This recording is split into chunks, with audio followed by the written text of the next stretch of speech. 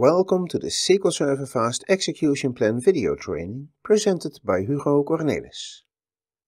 The advanced level of Block 3 continues coverage of join operators where the basic level stopped by showing how the algorithms can be adapted to execute all supported logical join operations.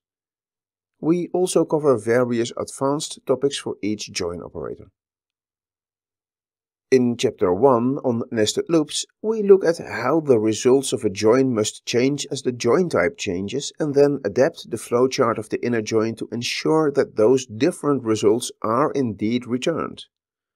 But the actual operator does of course not have separate logic for each join type.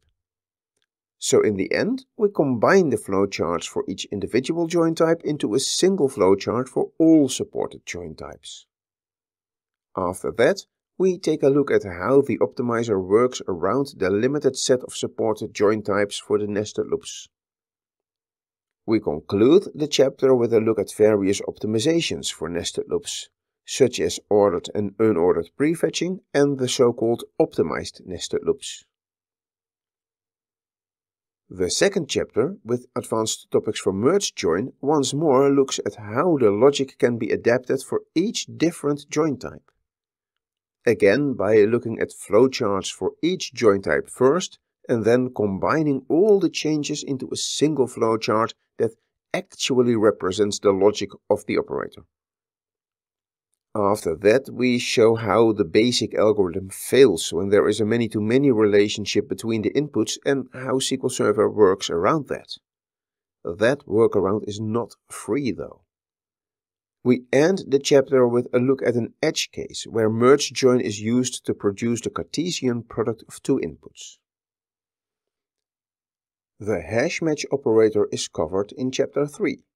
Both the build phase and the probe phase need to be modified a bit to add support for other logical operations. In some cases we even need to use a third phase called the final phase.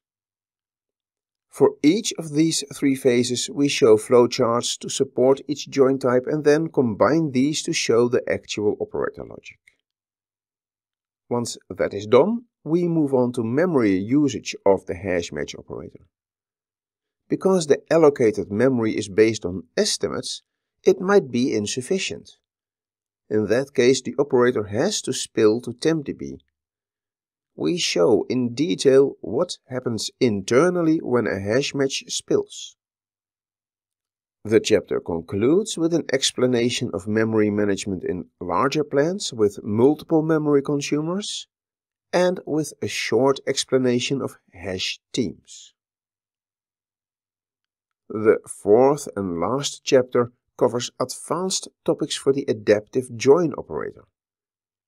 Because this operator combines the hash match and nested loops algorithms that we already described in detail in the previous chapters, we now immediately jump to the combined flowcharts for all supported logical operations, because they are more or less the same as the flowcharts for the hash match and nested loops operators.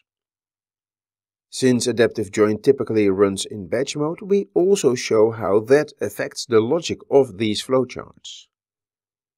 Just as a hash match, an adaptive join may run out of memory, in which case it has to spill. When this happens, the operator never chooses the nested loops algorithm, even when the number of rows indicates it should.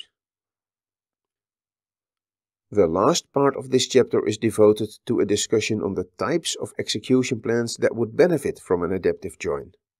Sadly, the optimizer currently is rather limited. It only actually chooses the adaptive join in the most basic cases and not in more complex situations that would also benefit from this operator. The total level is 3 hours and 20 minutes, distributed across 3 extra long and 1 standard length chapters. Those, of course, cover way more than only the things I just showed. To see it all, please check out the SQL Server Execution Plan video training, Block 3 Combining Data, Advanced Level.